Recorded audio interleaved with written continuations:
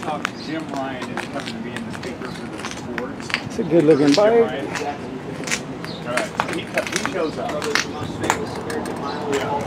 He shows up. You know, he's a great, just and so during the course of the weekend, Jim, tell me when you were in high school, you broke the high school world record. That ain't Are good. you gonna put that on YouTube? Oh, what I just said about my nuts being numb? Alright, I want to cut. You can make a bunch of money. Now y'all gotta watch it. Alright. See y'all.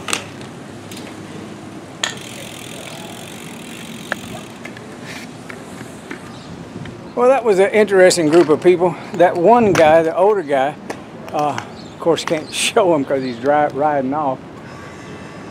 But he was telling me that he's a bike fitter, had been a bike fitter for about 25 years. Said he's kind of out of it now.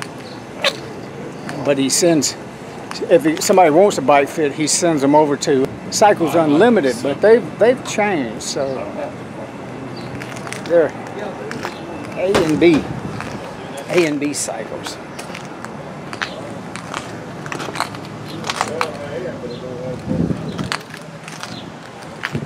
Yep. All right, well, I'm going to get on down the road. This is my first lap. I'm going to see if I want to make two today. So I'll get back to the turnaround point, and I won't know until I get there. All right.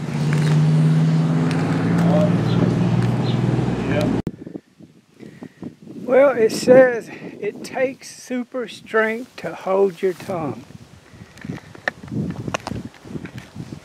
Wow, that's deep. I don't know exactly what that means, but the words, they do have meaning. We all know what the tongue is. It can get us in a hell of a lot of trouble, or it can get us out of trouble. Here comes a bike rider. Hey, bike rider! Saying hey back would be nice. Maybe she was just focusing on her tongue and didn't want to say hi. See, you can't judge people for what they do. Because I don't know, she could have had chewing tobacco in her mouth. She could have had bubble gum stuck to the roof of her mouth. I don't know. But I just do what I do, and I let a lot of things just go. So I hold my tongue, and it don't take a whole lot of damn strength. It just takes a little bit of knowledge. What's so sad about this damn thing is we got to get old in years, a longer life expectancy is great for being able to control our thinking. Now, if I knew what I know when I was young and had the ability to go back, I hear people say, I wouldn't change a thing. I'd change every damn thing because I'm not attached to the outcomes that this reality got me to this point anyway. I know these other alternative timelines exist. I know they do. There's a buddy out there that went on to be a professional skateboarder. There's a buddy out there that went on to be a professional BMX bike rider. And then there's one that went on and became a triathlete and a swimmer of great being. And then the one that got hold of the computers right at the beginning of the internet, that buddy went on to be a genius with social media. Maybe that buddy actually invented the YouTube and social media. I've been on the internet since 1998. I built my first website in the year 1998 and 99. Yep, it's still up. I mean, it gets a lot of traffic, a lot of people see it, but I don't have no heart to update it. I'd love to, find a way to sell it or do something with it that will help somebody else, but it's about professional wrestling. There was a time that I was really into professional wrestling. And then it's like anything else. You learn the business, and then you realize it ain't what you've been told. It's like this ability to hold your tongue or not hold your tongue. It's not what we've ever been told. Even the way we think is different than what the church world tells us we're supposed to think. And then it's conformity that keeps people in a rut, that makes them think that they got to do something because everybody else is doing it. Well, hell, that's divide and conquer. The power system that put religion in its place is the actual power structure that's laughing at us today because we can't hold our tongues. Ask Roseanne. Ask Roseanne about holding her tongue. Ask her about writing a text. Ask her about, well, don't even worry about what you're going to ask her because you don't even really know. It'd be like me trying to talk to Roseanne. Roseanne, I know you was trying to say something that would actually help people wake up, but it backfired, and so, but out of that, something good's going to come, because a lot of what Roseanne is speaking is divine truth.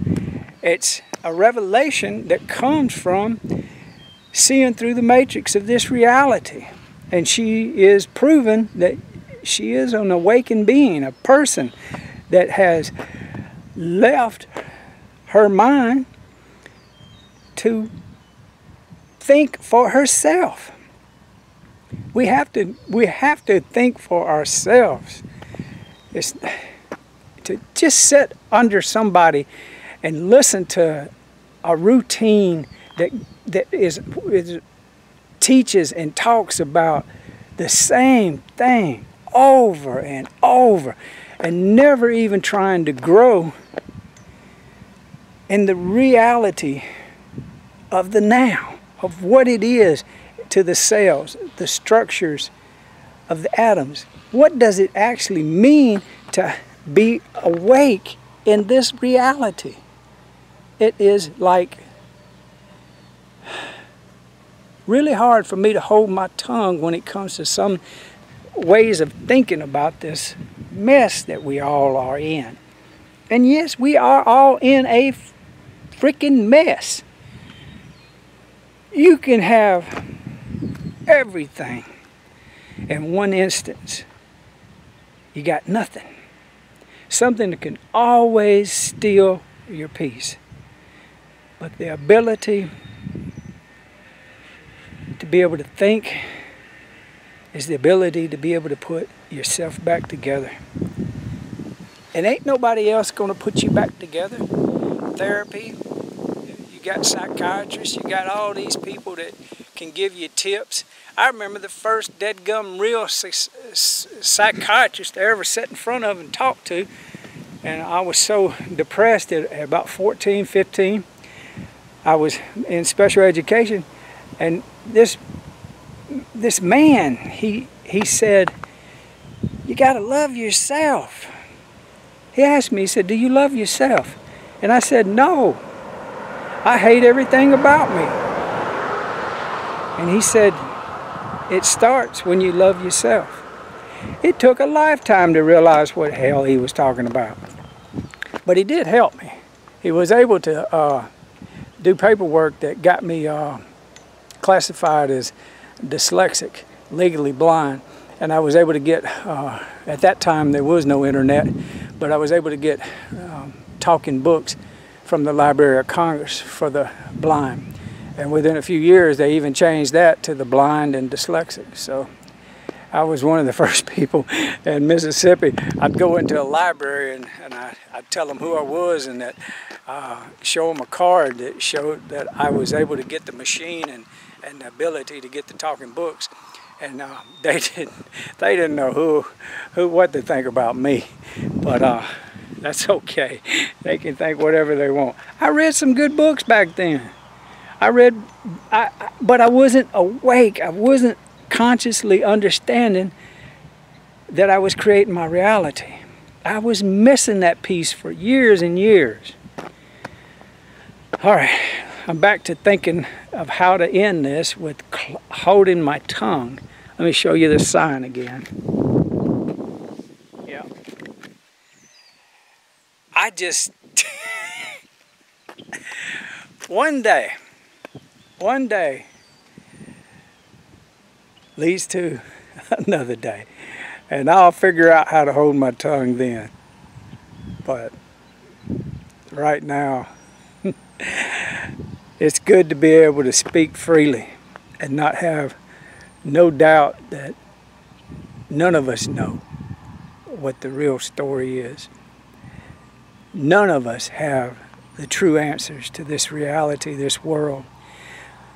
But the piece that I do know is that everything in my life that happened from the worst to the best is all right now. In these words that I'm speaking to you right now, I have to speak life to my future. I don't even think about how to get to the future. I just know it's going to be blessed and I got much favor. I know that my body's going to be healed and well, and I'm going to become stronger and healthier.